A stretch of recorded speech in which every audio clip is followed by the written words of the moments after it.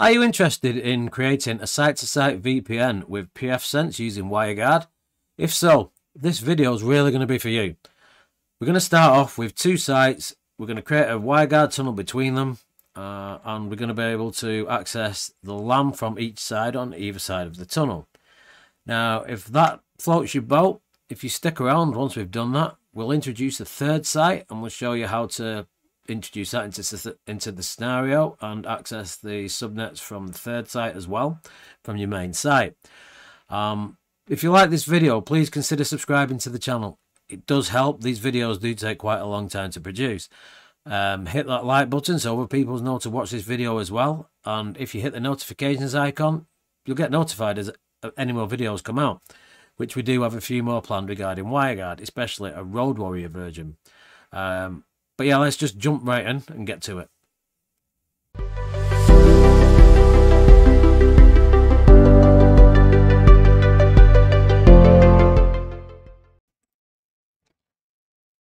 So we've got our two systems, pfSense A and pfSense B. We don't have WireGuard installed, hence the option is missing. So the first thing that we're going to need to do is to install WireGuard. So to do that, let's go into System, Package Manager, Available Packages, and search for WireGuard. We'll go ahead and click Install.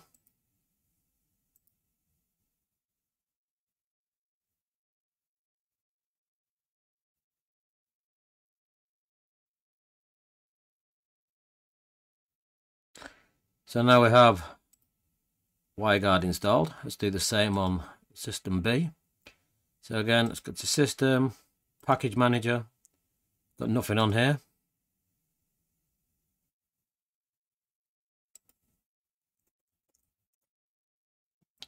Search for WireGuard and go ahead and install it.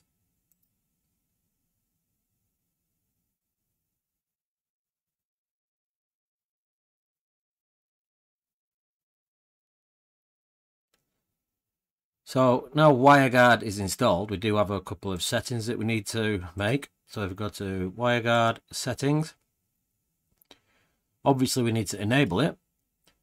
The keep configuration option, I strongly suggest you keep this enabled. If you disable it, if you uninstall WireGuard, you'll uninstall all the settings. You'll probably need to uninstall it when you do an upgrade for pfSense, so I'd leave that enabled. The endpoint host name, resolve interval, we can leave that for now.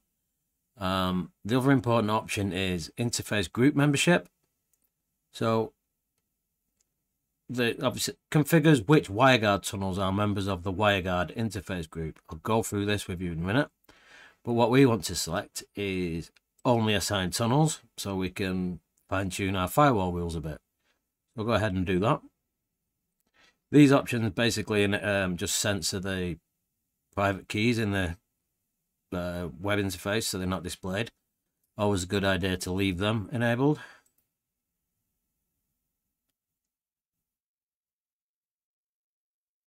Apply the changes.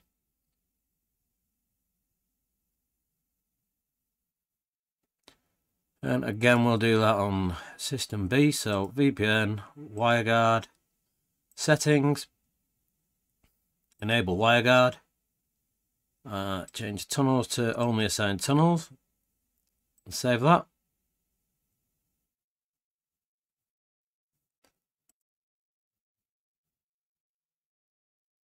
And apply the changes.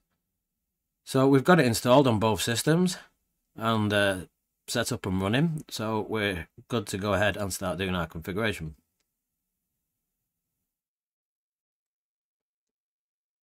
Now we've got WireGuard installed, we can go ahead and configure the tunnels. So we want to go into tunnels, add tunnel. So you want to enable the tunnel. The description, optional, generally a good idea to put a description in so you know what it is. The listen port by default is 51820, so you can change that if you want to. That is the port that you're going to have to allow incoming WAN traffic to. We need interface keys. So the way WireGuard works is it has a private key and a public key. The public key is used on the remote systems to connect to this one, so we're going to go ahead and generate those. I'm just going to save this, apply changes.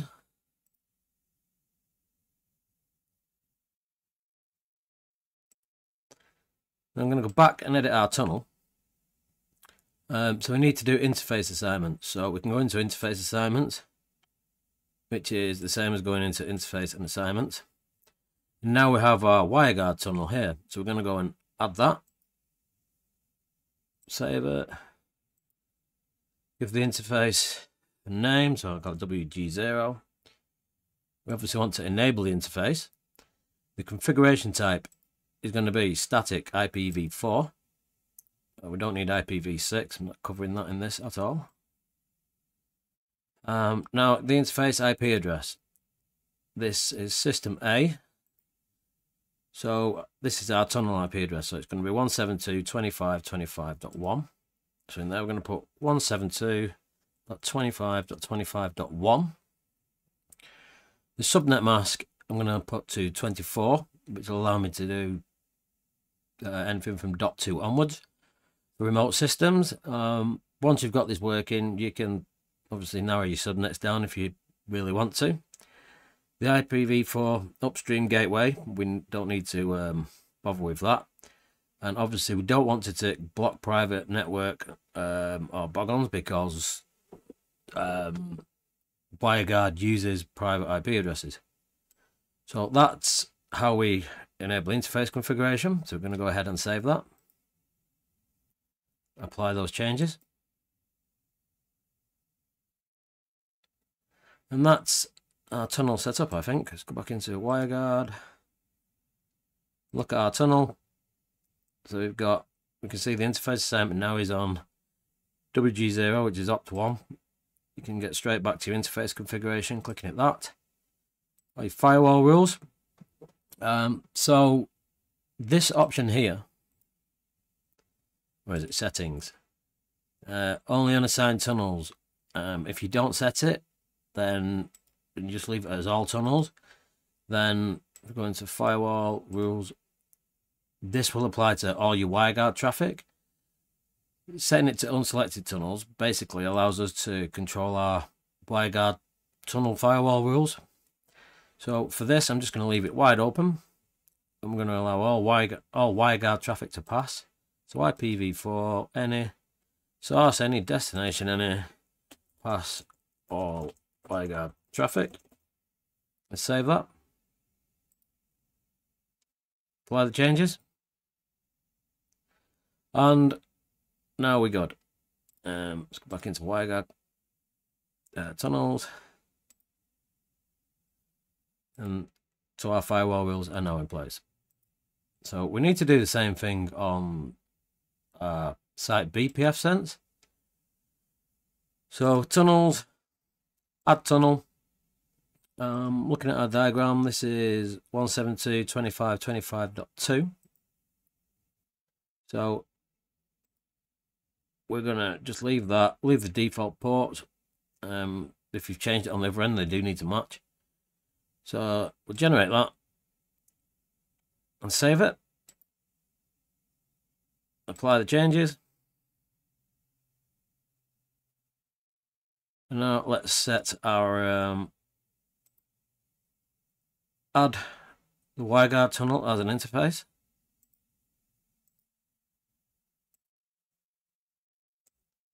Again, give it a descriptive name. So enable interface,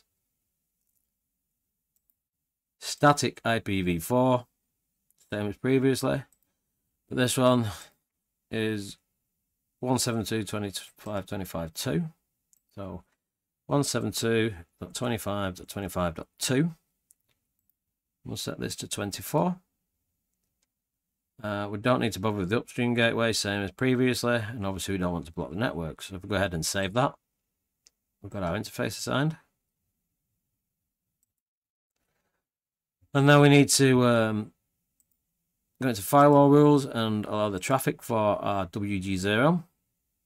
So you don't need to set any rules on this at all. On the WireGuard firewall settings, we just use the tunnel that we created.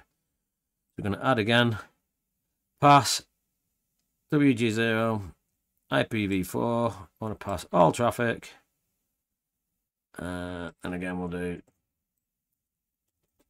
pass all WG traffic, save it. So now our firewall rules match on both sides. Let's go back into WireGuard. I'll do the same on the main system. So we've got both our tunnels set up. No pairs as yet. So site B is going to be the pair for site A, and site A is going to be the pair for site B. So let's go ahead and start setting the pairs up. Let's first start by creating site B as a pair. So add pair. We need to obviously enable the pair, select TUN WG0. So we'll call this site B for the pair. Now the endpoint, if the other side doesn't have a static IP address, you can leave this as dynamic, but then on your firewall rules, you will have to allow all traffic to connect to port 51820. If you've got a static IP address, then you can restrict it down to the IP addresses. So I do recommend it, but it will work. Set your keep alive if you want to do that. So we need the public key and the pre-shared key. The pre-shared key is optional, but I do recommend that you create a pre-shared key for extra security. So we're going to go ahead and generate that. And we need the public key for site B. So if we go into B, tunnels, the public key is here, so we can copy that. Just paste that in.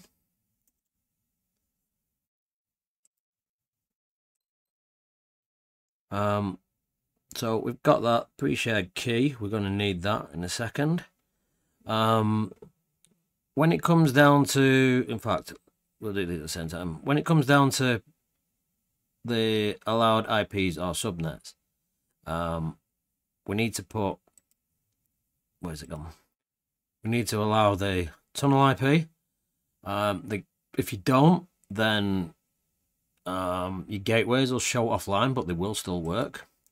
I have seen a few questions about that online, but anyway, 172.25.25.2, 32. So we want a 32-bit subnet mask, so it's only that, so we don't start sending traffic destined for other tunnels over this one. So site B WG IP, and we're going to add another allowed IP. So looking at this, site B, the subnet mask behind it is 192.168.57.0, which we can see that's how we have our LAN set on here. So we'll go into here and we need to do 192.168.57.0, which will allow that traffic across. No, that's 24 because we want to be able to access everything. So call that site B LAN. So to set the pair up for site A, let me just save that for a second. We will apply the changes.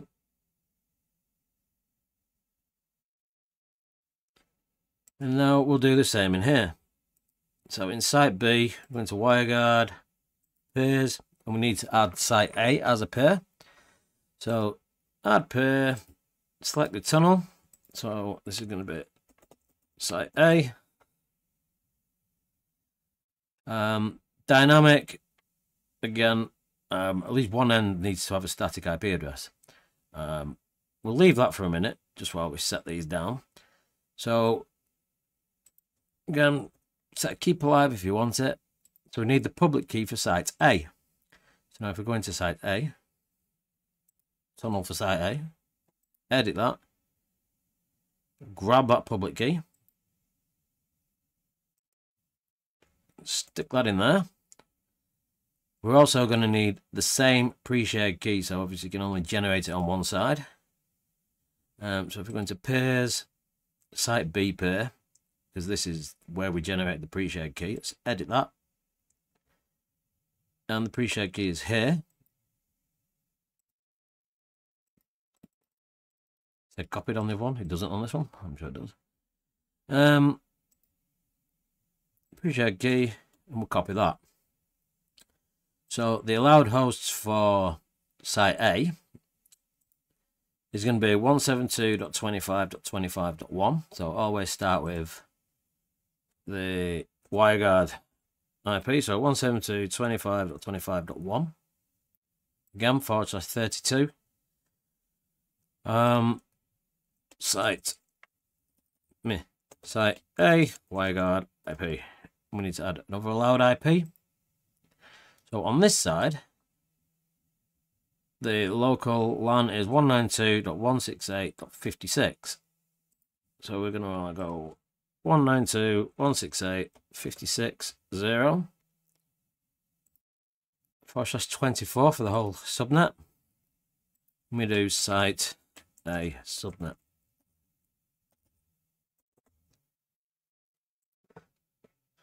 Okay. So now we've got the public keys in place and everything. It won't work because we've got both sides set to dynamic. That's obviously not going to work.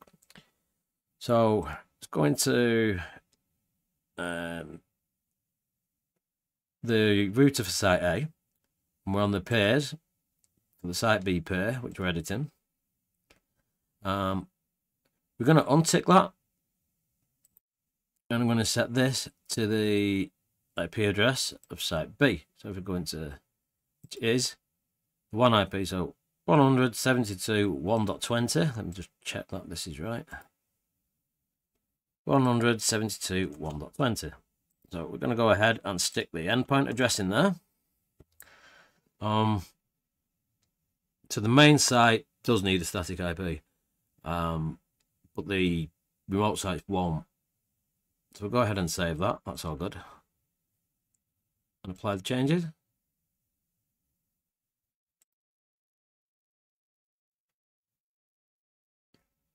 So site A had a static public IP address, then you'd leave, but site B didn't. You'd leave this as dynamic, but we're assuming the static IP address is on both sides. So again, we're going to go into VPN, WireGuard, our pairs. And then we've got the site A pair. Go into that. I'm just going to give it its IP address, which is, we're following this, 172.1.10. 172.1.10. Endpoint IP address. So we're leaving this clear because it'll default to 518.2.0. Now if we save the pairs, apply.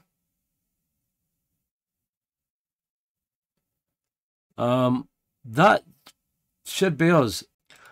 So now we've got traffic successfully passing our WireGuard tunnel. So we're going to do 172.25.25.1. And that's fine. Right.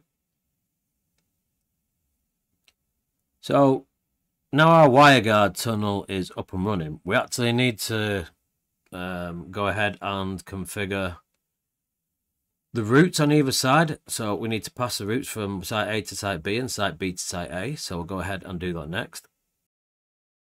So we wanted our WireGuard as an interface so we can add it as a gateway, which is what we're going to need to do, set up the system routing. Make this a bit bigger. So site A is on 192.168.56.0 and site B is on 192.168.57.0. So what we're going to do is go to System, Routing, and Gateways. Now we need to add the new gateway on site B. So to get that to appear here, we can do Add. WG0 for our interface. IPv4. We're going to call this Site B Gateway. The gateway is going to be 172.25.25.2. So 172.25.25.2. That's all we need to add. No, it's not.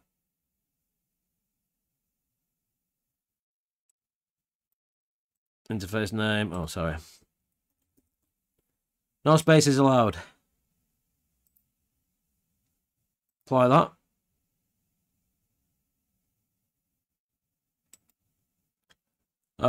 Let me just change that firewall rule real quick. I changed this, didn't I, just to date so I could ping it. We're going to put that back to UDP site B, 1 IP, 1 address. Move on. Other 51820.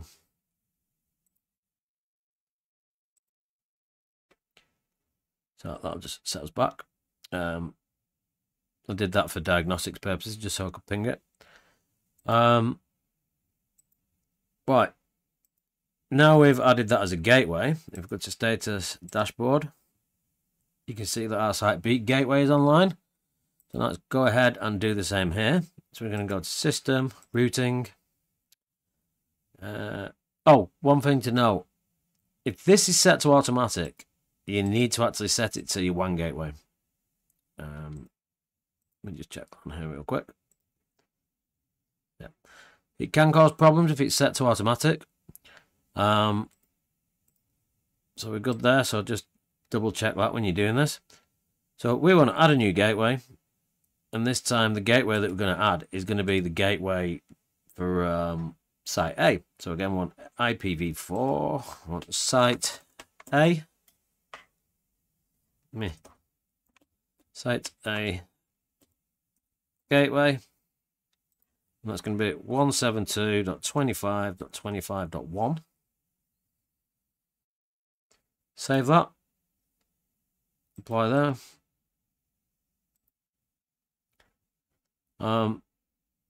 It's always a good idea to put descriptions in, I suppose. So site A, WireGuard gateway. But if you use descriptive gateway names, yeah. Okay, so now we've got the gateway. Let's go to dashboard, and we can see that the gateway is online.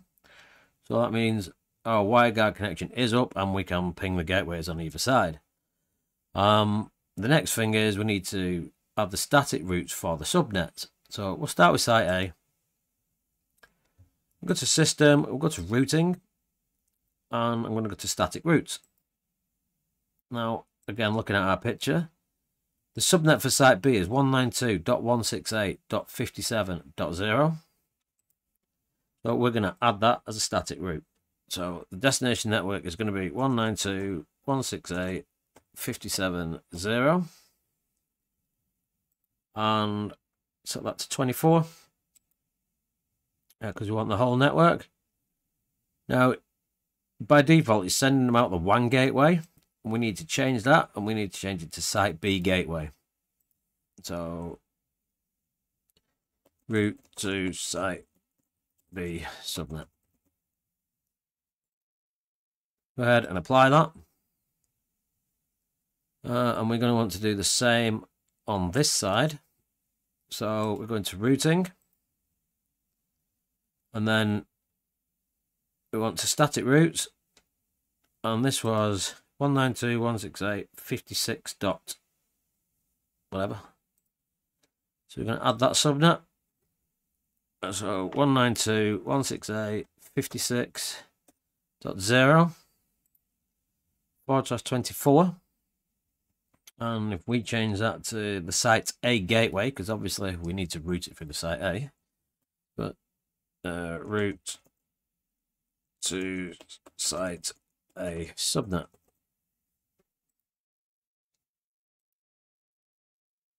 At that stage, we're set up. You can go into system, diagnostics, routes. And just to confirm, so you can see that anything destined for 192.168.56.0 is going to go over the WireGuard tunnel. 192.168.57 is obviously our local connection, with our IP address being 10, so we should be able to ping these from either side. And again, just for diagnostics purposes, it should be working at this stage. So routes. So we can go in and we can see that anything destined for 192.168.57 is going to shoot over our WireGuard tunnel. And go ahead.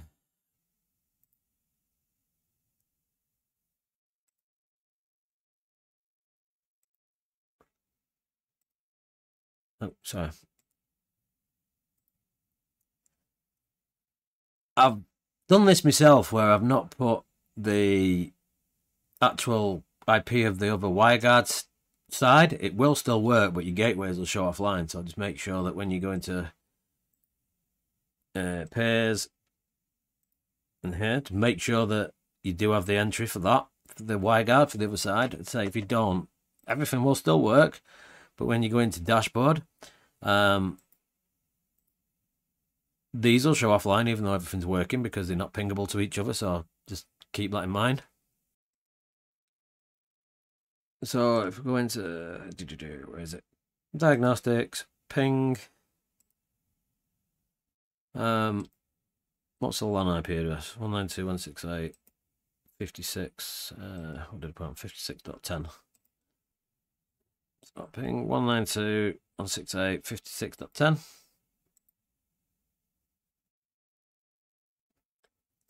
And again, diagnostics, ping 192.168.57.10. You can tell it which source address if you want. So that means that this is the exact scenario that we now have. Obviously, ignore these. These are CGNet IPs that I've set up just so we don't have to censor everything on the screen. That's the first time I did the video. Everything was censored out and it didn't look too clever. So this is the exact scenario we now have set up with site A with a one IP address of 172.1.10. We've got the site A with the WireGuard tunnel IP of this, and the local subnet, which is completely reachable from either side. Just for diagnostics purposes, the routes is the best scenario, just so you can see. The only time I've ever had problems when the settings have not been right on this side, so I've not put the right public key in from the like site B, for example, or the pre-shared key has been wrong. That's generally the only time it's not worked. Now we're working with site A and site B able to access each other. What if you've got another site? Then what do you do? Let me walk through that. So you don't need to create a separate tunnel for site A. Let me pull another, hang on, so admin, pfSense. Let me put my fingers in the right place on the keyboard. Next. So we're going to call this pfSense C. Quad 9 for DNS servers, disable that. Sorry, let me just spin this up very quickly, it won't take long. Okay, so we have site C. I don't know what that is that keeps beeping. We have site C. We've just introduced it and we want to get this connected to site A as well. So obviously we need to install WireGuard. It isn't there, so System, Package Manager, find WireGuard.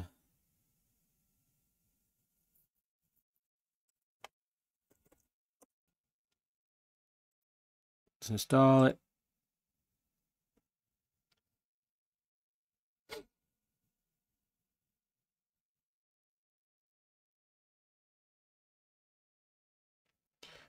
Okay, so we've got WireGuard installed. I'm going to go into the settings, set it back up again. So enable, all that's the same. Assign tunnels only, save. Apply settings. This is exactly the same as what we've done previously.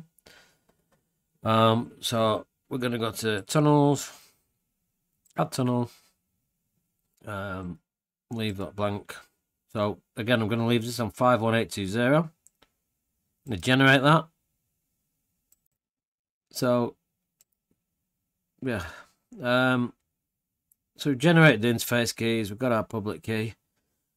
I'm going to save the tunnel for a second.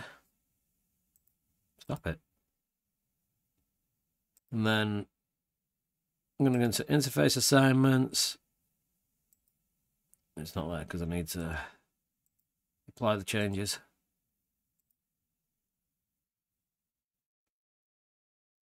Interfaces, assignments. As we did previously, we want to add that, save it, change its name again to WG0 or whatever you want. Enable the interface. We're going to do static IPv4, but this time we're going to set it to 172.25.25.3. If you look at our image, we have this on 1, this on 2, this on 3. Now this is, if you set your subnet mask, obviously you're limited to how easy it is to set up. So we'll do this on 3, 4/24. We don't want to block any private networks. Save it, apply the changes. Can you remember what's next? Quite right. We need to set the firewall rules. So let's go ahead into rules. Again, this is redundant to us. We need to pass the traffic on here though. So we'll pass everything on WireGuard on WG0. Any pass all WireGuard traffic.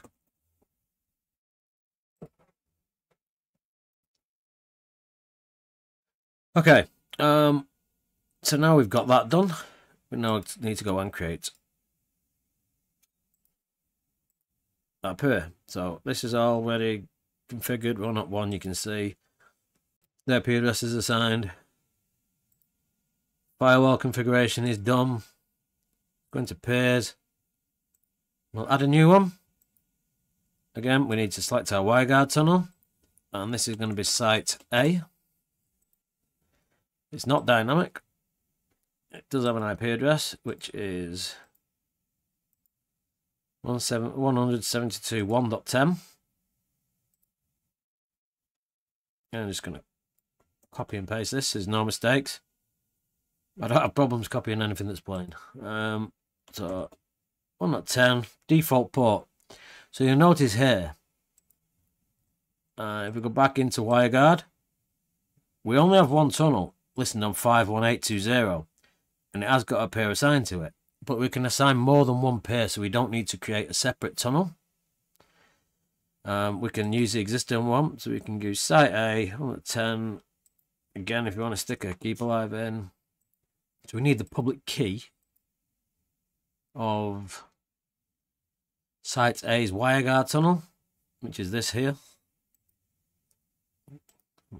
Not relying on copying anything anymore. Copy. No, it says copied. So that worked. So we've got the public key, the pre-shared key. We're going to WireGuard. Sorry, we're already in WireGuard. Pairs. We're going to add a new one for site C. So we're going to go add pair. I'm going to do, obviously select our tunnel. The tunnel is going to be site C. It's not dynamic. It's on 100.72.1.30, I think. Ports the same. Keep alive the same.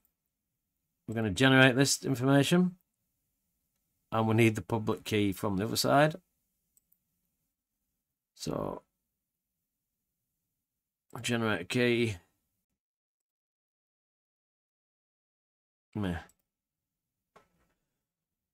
Okay, to add, we need this public key. So we're going to site C, go into our WireGuard tunnel.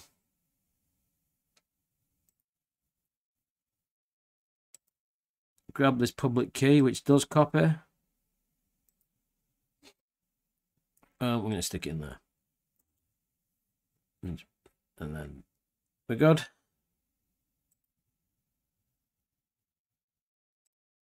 So, what public key? UTAC H. UTAC M, sorry. Let me just double check that. UTAC, yeah. So, so that copied fine. I'm going to go back into my pairs, edit. I need this pre-shared key.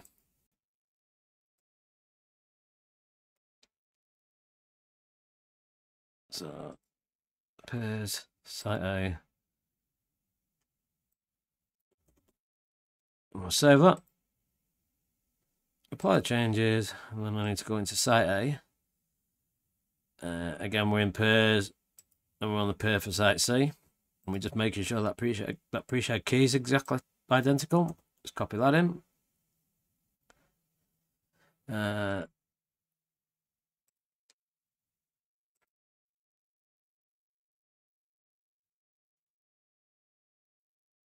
Right. So, as we did with the other sites, now this bit's fine. So we want to allow IP. So it's going to be 172.25.25.3, which is how we set a WireGuard assignment. So that equals that, and it's on a 32, so it's going to be site C WireGuard IP. Now we want to allow site C subnet, which is 58. Yeah, 192.168.58. So it's 58.0 because we want to allow the entire subnet. 24, and this is going to be site C subnet. Save that. Apply changes.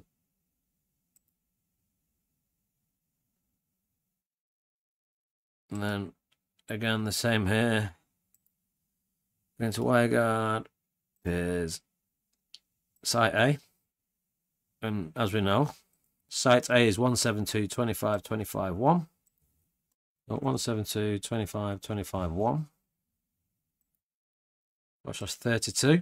Hopefully you understand why these are like got a 32-bit subnet mask, because with multiple gateways on the same tunnel, sorry.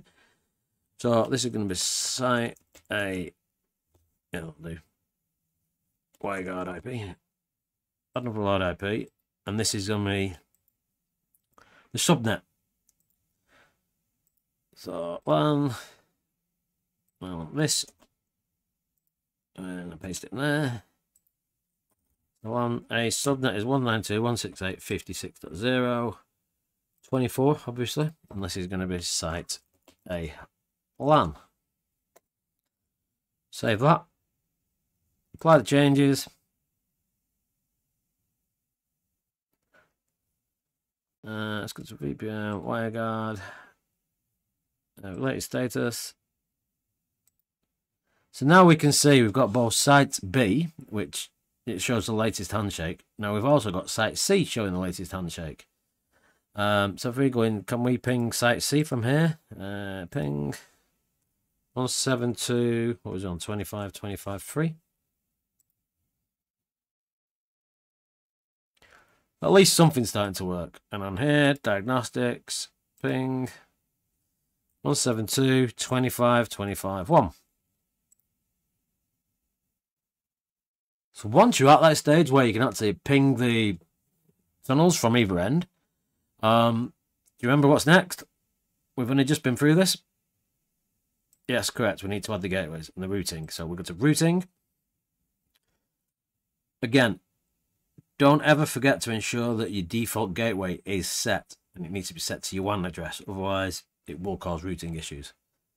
So we're going to add our new gateway, and we want name. We'll call it Site A Gateway. The IP address is 172.25.25.1. You can just leave the rest of it. Gateway door Site A. Save up. Why is it not? Oh. The gateway address 172.25.25.1 does not lie within the chosen interface subnet. Of course it doesn't. I'll put it on the 1. So don't speed through it like me. Apply that. And we do again, if we go to status dashboard. Get off. Where is it? Plus. Come on. Gateways, so you can see Site A gateways online. Right. Static routes. So again, we need to do exactly the same thing that we did with Site B to access Site A. If you remember correctly, we went into static routes and we were anything destined for that subnet. We're basically throwing it through Site A's gateway, and we need to do that as well. So we're going to do add 192.168.56.0. Process 24. The gateway, make sure we select the gateway, so it needs to go through Site A because that's where that subnet is. We'll put route to Site A subnet. Apply the changes. And again, on Site A, we're going to go into routing. We've got a gateway to Site B, but if we want to access devices on the Site C subnet, we're going to need to do this as well. So don't forget to select your correct interface, as I just did. And this is going to be Site C _ gateway. And that was 172.25.25.3, which is our IP address that we set on the interface for Site C WireGuard tunnel. So, do that. All good.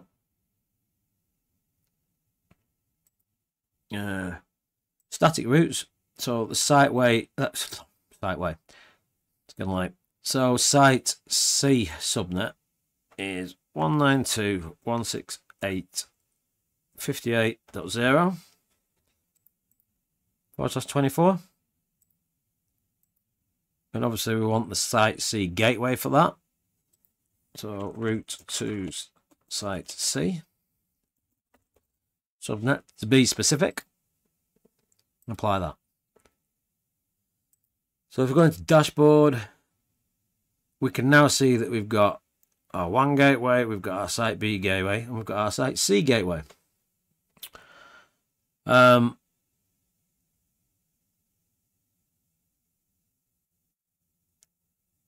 What's Site C on?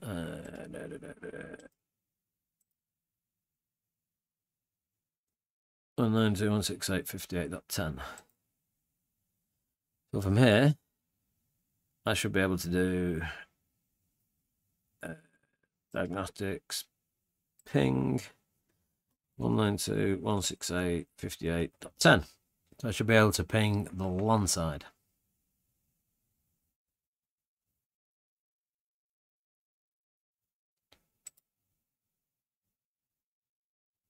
Which we can.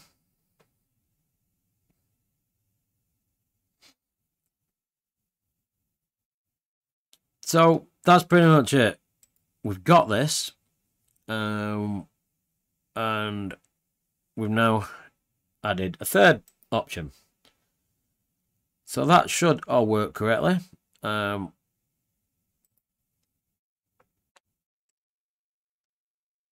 only thing to keep in mind now, it should be pretty much up and running. I'm doing this on VirtualBox, so things will fly across and root around quite easily anyway. But the only thing to keep in mind, if you want the subnets to be able to access each other on your LAN rules, you might need to add them in. So you can put like site A subnet, whatever, and add them in, or you can block whatever you want. So obviously keep your rules in mind, but that is basically how you do site to sites with WireGuard. I've done a lot of them. I've obviously not done a video on this for a while. I've done a lot of them, and I just wanted to make sure it worked well, and it really does. The tunnels come up very quickly. And I've had no issues so far.